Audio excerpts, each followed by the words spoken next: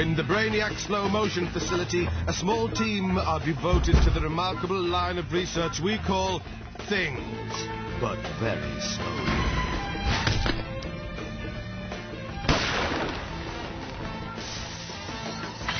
So what's this week's thing, but very slowly? A pile of gunpowder igniting. Normally, this is quite interesting to watch.